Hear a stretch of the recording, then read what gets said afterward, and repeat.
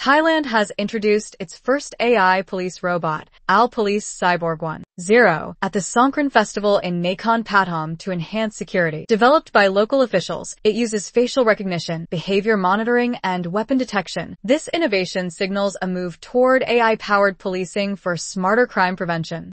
Police Cyborg 1.0 uses onboard AL to immediately process and analyze data by integrating real-time data from aerial drone footage and local CCTV networks. Rapid reaction coordination is made possible by the robot's inbuilt 360-degree smart cameras, which are immediately connected to the province's command and control center and backed by video analytics software, according to The Nation. Meanwhile, China is also using patrol robots, such as Shenzhen's CMO-1, which can interact with people and follow voice instructions. Others, like the RTG, work on land and water, handling rough environments. This shows China's push to integrate robotics into public security. These advancements reflect a growing worldwide trend of using high-tech robots for policing and emergency response.